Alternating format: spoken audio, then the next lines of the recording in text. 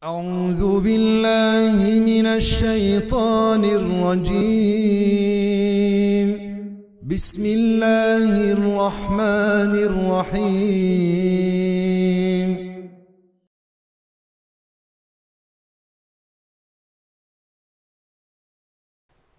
إن الحمد لله نحمده ونستعينه ونستغفره ونعوذ بالله من شرور أنفسنا من سيئات أعمالنا من يهد الله فهو المهتد ومن يضلل فلن تجد له وليا مرشدا يا أيها الناس اتقوا ربكم الذي خلقكم من نفس واحدة وخلق منها زوجها وبث منهما رجالا كثيرا ونساء واتقوا الله الذي تساءلون به والأرحام إن الله كان عليكم رقيبا يا أيها الذين آمنوا اتقوا الله حق تقاته ولا تموتن إلا وأنتم مسلمون فإن أصدق الحديث كتاب الله وأحسن الهدي هدي محمد صلى الله عليه وسلم وشر الأمور محدثاتها وكل محدثة بدعة وكل بدعة ضلالة وكل ضلالة في النار.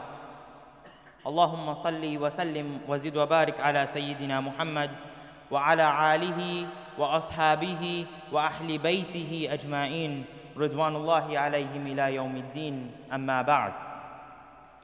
Surely all praise and gratitude is due to Allah subhanahu wa ta'ala, who has united us here in His house on this blessed day of Jummah as one ummah under kalimatul haq, la ilaha illallah Muhammadur Rasulullah sallallahu alayhi wa sallam.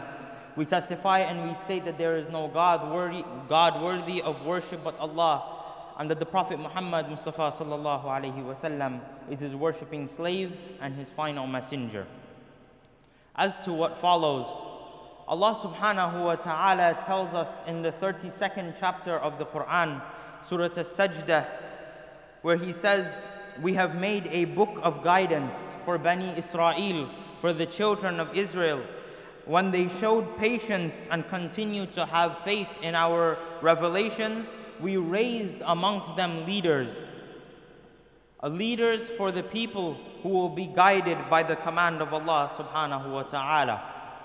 And mentioned amongst these leaders is one, a king, in fact, that Allah subhanahu wa ta'ala speaks of in the latter part of Surah Al-Kahf, where He says to the Prophet Muhammad sallallahu alayhi wa sallam, وَيَسْأَلُونَكَ عَنْ ذِي الْقَرْنَيْنِ قُلْ سَأَتْلُو عَلَيْكُمْ مِنْهُ ذِكْرًا. That when they ask you, Ya Muhammad sallallahu alayhi wa sallam, about Dhul Qarnayn, say to them that I will give you a report to him. إِنَّا مَكَّنَّا لَهُ فِي الْأَرْضِ وَآتَيْنَاهُ مِنْ كُلِّ شَيْءٍ سَبَبًا. Indeed, we have established him on this earth, and we gave to him a way to everything. So he was well established on this earth, meaning that Allah subhanahu wa ta'ala gave him rulership, gave him dominion over land and over people. And Allah says that we have provided for him, this king, a way fi kulli shay, in everything. Now that things are being made easy for this king, there is a way, meaning via his army, via his skills, via his knowledge and his ability, things have been made easy. So this king, he decides to travel in his realm. فَأَتْبَعَ سَبَبًا. So he followed a way until he reached a land where the sun sets on murky waters, meaning the west. And he met a set of people there. And being a king, if we look back in our own history not too long ago, we will see what the habits were of the kings and queens of our time.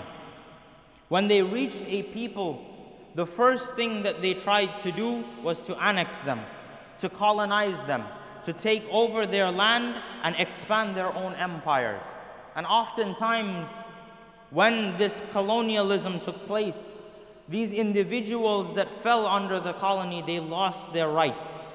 Their rights and their honor was stripped away from them. And the same option is given to this king, Dhul Qarnayn, where Allah subhanahu wa ta'ala says, قُلْنَا يَا ذَا الْقَرْنَيْنِ إِمَّا أَن تُعَذِّبَ وَإِمَّا أَن تَتَّخِذَ فِيهِمْ حُسْنًا.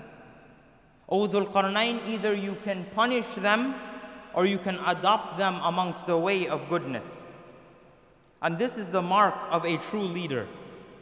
This king decides, as the Quran states, قال أما من ظلم فسوف نعذبه ثم يرد إلى ربه فيعذبه عذابا نكرا وأما من آمن وعمل صالحا فله جزاء عن الحسنى وسنقول له من أمرنا يسرا.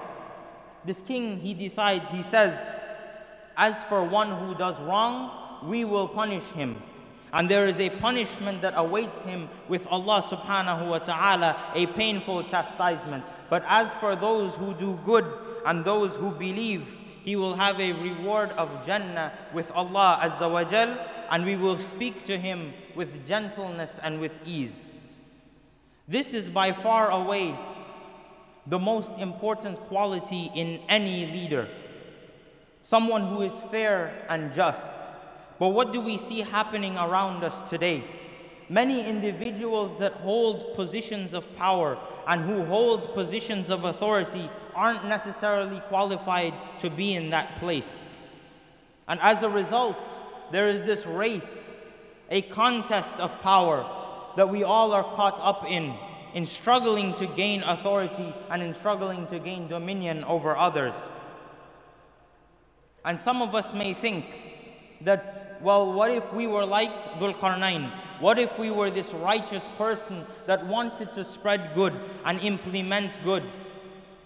Then I remind myself first, before reminding you, my brothers and my sisters, that if we have good intentions and we have a good agenda, but we are impatient, we lack the patience that it takes to implement that agenda properly, then we may not be the right people to implement that plan or that good action. And we find this is rampant in our society, this race for authority where everything and anything can be done, because we tell ourselves that the end justifies the means.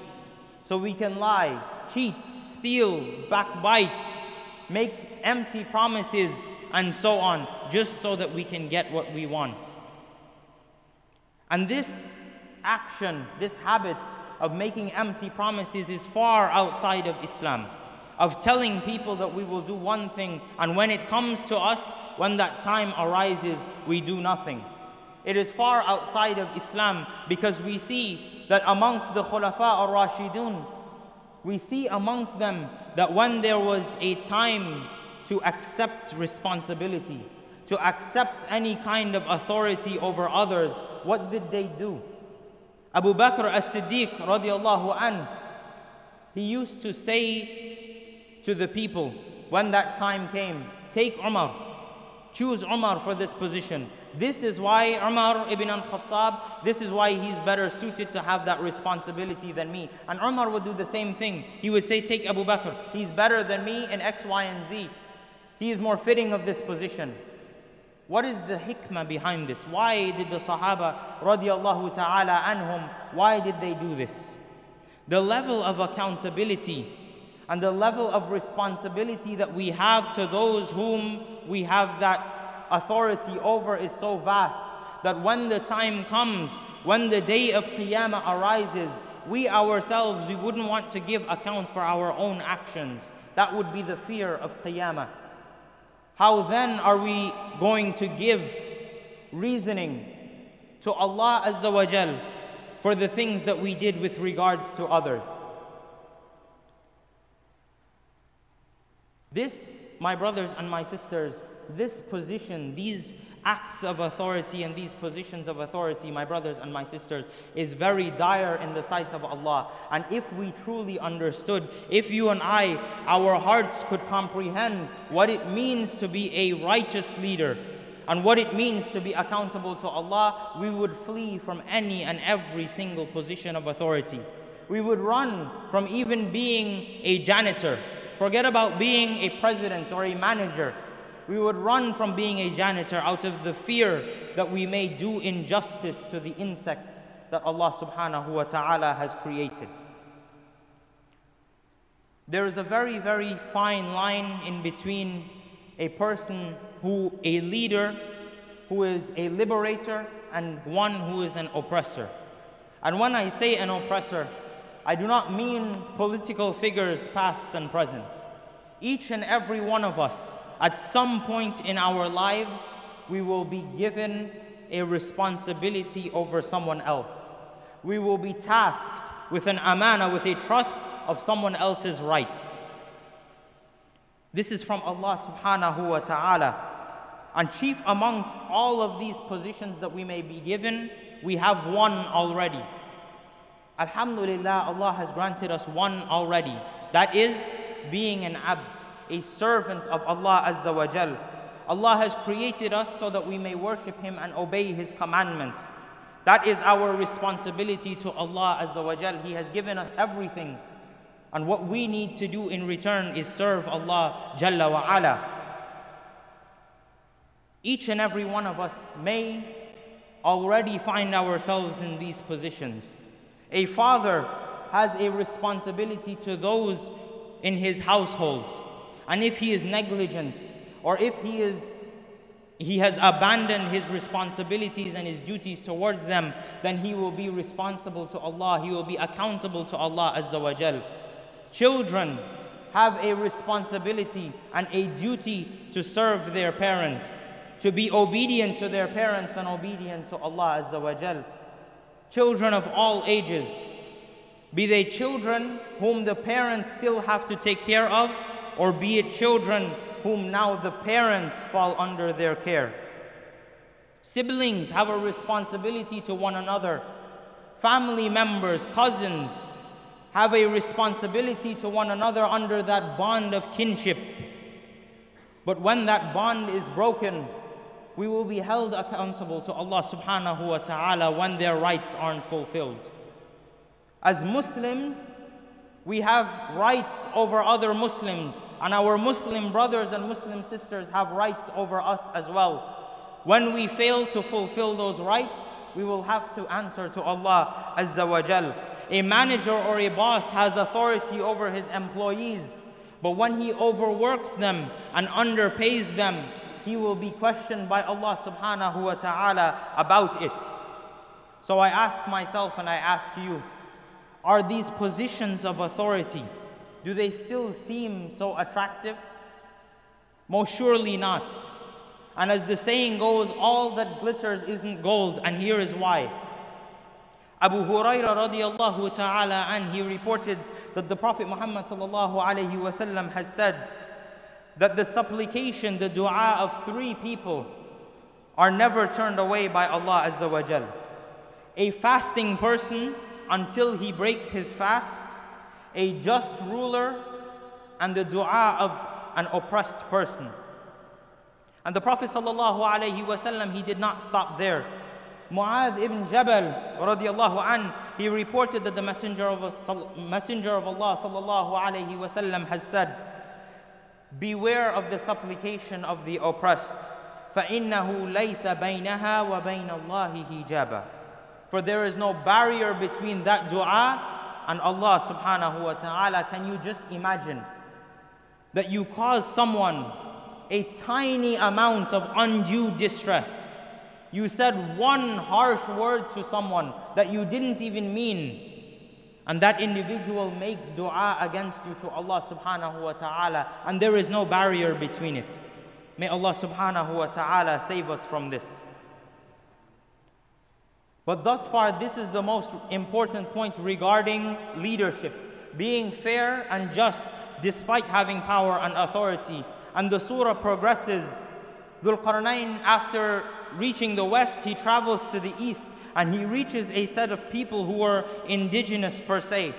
حتى إذا بلغ بين الصدين وجد من دونهما قوما لا يكادون يفقهون قولا. Until he came to a pathway that lies between two mountains. And he found beside these mountains a set of people who could hardly understand his speech. So they were far away from civilization. Their language, their tongue was different. But somehow they were able to communicate to this king. And they say to him, يا ذا القرنين إن يأجوج ومأجوج مفسدون في الأرض فهل نجعل لك خرجا على أن تجعل بيننا وبينهم سدا. O Dhul Qarnayn, these tribes of Ya'juj and Ma'juj, they are great corruptors on earth. May we give you a token of our appreciation. May we pay you some price so that you may erect a wall or some sort of barrier between us and them. And he refused to take any kind of money. He could have taken it and established his empire even more, but he was content with what Allah subhanahu wa ta'ala had given him. So he refused the money and he requested from them, وَأَعِينُونِي بِقُوَّةٍ أَجْعَلْ بَيْنَكُمْ وَبَيْنَهُمْ رَدَمًا. Assist me. Just assist me in terms of manpower and I will erect that wall between you and them. And what happens next shows us the level of transparency that any and every leader must have. He says to them, آتوني زبر الحديد حتى إذا ساوى بين السدفين قال انفخوا حتى إذا جعله نارا قال آتوني أفرغ عليه قطرا. That bring me sheets of iron. And he leveled them, he pounded them out and erected this wall. And he said, blow into this fire to create a furnace. And he utilized the furnace to melt copper and throw it over this iron. He didn't leave them in the dark. He didn't keep his tactics and his methods a secret. He brought them into the light by giving them the knowledge that they needed to erect this wall. He didn't have fear. He wasn't afraid that because he taught them how to work with iron, that they would mold weapons and overtake him. That is the trust and the transparency that a righteous ruler has in Allah subhanahu wa ta'ala. And this is the second point. The righteous ruler has nothing to fear because he has nothing to hide. He is 110% transparent. But on the other hand, a leader that is corrupt always has secrets. A leader that is corrupt will always be on the lookout for those who can overtake him. A leader that is corrupt will always re-establish his dominance to the people to show them that he is still in control and in charge. Because perhaps in their minds, in the mind of the corrupt leader, that is as good as it gets for them, the position of the dunya. And when we reach and we encounter people like this, my brothers and my sisters, really and truly we make dua for their guidance and for our guidance as well. And the surah progresses where this king, he says, when this wall has been finished, when he has erected it and it stands tall, firm and strong, imagine a wall that has been built with a fusion of copper and iron, creating a blend that's stronger than steel itself. When it stands tall after all this hard work and manpower and labor, this king, he says, هذا رحمة من ربي فإذا جاء وعد ربي جعله دكاء وكان وعد ربي حقا. That this wall, this barrier is a mercy from my Lord. And when the promise of my Lord comes true, it will be level with the ground. Meaning the trials of Ya'juj and Ma'juj at the end of the dunya. For the promise of my Lord is ever true. He didn't take credit. There is humility there. The humility is there that him erecting this wall was a ni'mah from Allah Azza wa Jal alone. And sometimes we tend to forget that we as human beings, as Allah reminds us, and as we are reminded ever so often in this community, Inna lillahi wa inna ilayhi raji'un. That from Allah we came and to Allah we must return. And the position and the authority as well, Inna lillah wa inna ilayhi raji'un. That position was granted to us from Allah. And to Allah that position will return, with or without our permission. We are reminded in the Quran, وَيَوْمَ نُسَيِّرُ الْجِبَالِ, that on the day of Qiyamah, on Yawmul Hashr, even the mountains will pass away. So what about you and I, my brothers and my sisters? I ask Allah subhanahu wa ta'ala to guide us and place in our hearts iman, so that we will not be attached to the things of this dunya. And may He provide for us a right course in our affairs. Wa akhiru da'wana anil hamdulillahi rabbil alameen.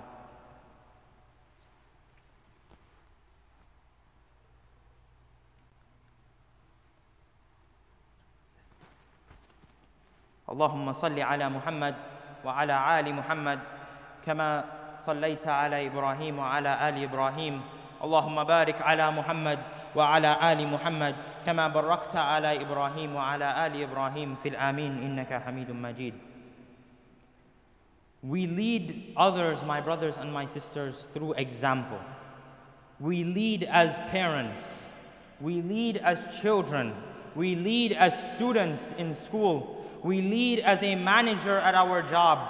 We lead as an imam for the community.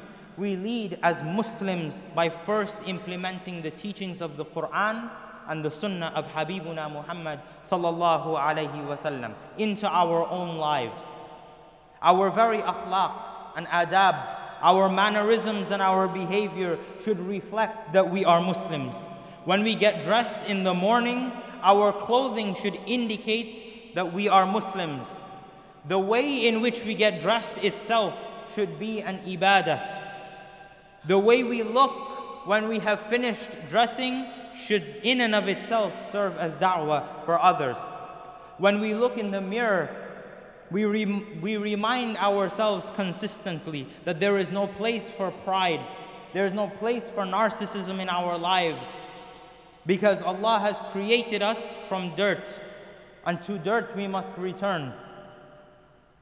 Our actions that we do daily should summarize and define the epitome of what it means to be a Muslim. When we hear that our brother and our sister in Islam has fell sick, we make haste to go and visit them and make dua for them, because that is the right of one Muslim over another. When Allah decrees that a member of the ummah of Habibuna Muhammad sallallahu alayhi wasallam must return to him, we remind ourselves, inna lillahi wa inna ilayhi raji'un, and we attend the janazah of that brother or that sister, because it serves as a timely reminder in this dunya of where we are, from whence we came, and where we should be heading. Our words that we use, the way that we speak with others, should speak volumes of the gentleness and the kindness that comes with being a Muslim. The things that we say both in public and in private should be closely guarded, because we are Muslims. The way we respond to a conflict, to confusion, should be highly scrutinized and considered, because we are Muslims. Our way of thinking should be free of any judgment towards others, because we are Muslims.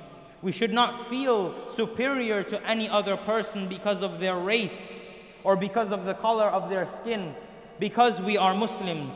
Because as Muslims we know that Allah subhanahu wa ta'ala has created us equal, and in the sight of Allah we are all equal, and we will all be equally held accountable. We cleanse our hearts of being judgmental towards others, because we know that Allah is Maliki Yawmiddin. He is the master of the day of judgment, and to Him belongs all judgment. We know this because we are Muslims. When we look at someone, we see the good in them and we forego the bad, because we are Muslims. We never look to harm someone for any reason, simply because we are Muslims. When we see injustice, we stand up for justice, even if it be against our own. When we see someone being treated unfairly, even if it is someone we may not get along with, we stand up for justice on behalf of that individual. It is incumbent upon us because we are Muslims. The entire world should be safe from the evil of our hands and the evil of our tongues, because we are Muslim. When we give our zakah, it's not about the 2.5% that we give. The 2.5% is a minuscule amount. It is about the sadaqah that we give along with our zakah. Do we give that zakah or that sadaqah with a smile or with a face of scorn? When we give that charity, do we give it with our right hand so that we can tell our left hands about it later? When we give our charity as Muslims, my brothers and my sisters, we do so in such a manner that the person receiving that charity is left with a resounding impact. This is what it means to be a Muslim.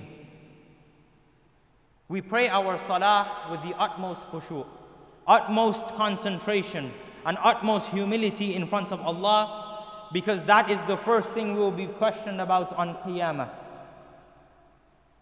That is the only thing that will come to avail us on Qiyamah, our salah. We know this because we are Muslims. We make Hajj at the earliest convenience, as soon as we can, because it is one of the arkan of being a Muslim. When we profess the Shahada, La ilaha illallah Muhammadur Rasulullah sallallahu alayhi wa sallam, we profess and we testify that Shahada with profound belief, with profound respect and acceptance of the commands of Allah and of the Sunnah of Muhammad sallallahu alayhi wa sallam. We cannot pick and choose as to which parts we will obey versus which parts we choose to neglect. We know this because we are Muslims. We submit to Allah alone, my brothers and my sisters, simply because we are Muslims. That is the Muslim leader.